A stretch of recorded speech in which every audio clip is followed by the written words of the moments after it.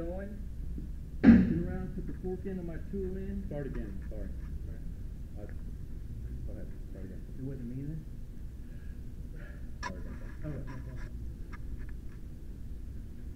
So I'll stand on my door. I'm going to come up, gap it. Tough door. I'm not going to be able to just gap this door and open it. So I'm going to turn around, use the curved end of my tool against the door. It gives me a lot more spread. Pull my tool in, inward pressure, and I'm going to take some tension towards me and feel that flex in the you bending that steel of the door just ever so slightly. When I'm ready, I'm going to call for my strike. Strike. Strike. Strike. Strike. Strike. Strike. Strike. Strike. Strike.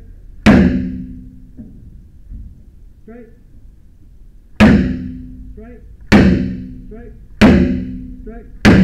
Strike. Strike. Strike. Strike. Strike. Strike. Strike. Now, I'm going to stop. If I know that my forks are going to clear that door frame, I can go ahead and say strike at will until I'm ready to stop. Strike at will. Stop. Here, a little cheater way to find out whether you've driven that fork in far enough is, at the base of this V, if it's at or beyond the edge of that door stop, you pretty much know you've got your forks far enough past that door frame where they're going to pivot on it and not have your tool pop out. At this point, get nice and evenly balanced on my feet. Force that door open. Get down. Get door control. Get you guys ready. Set up your hose line. Go ahead and fight some fire.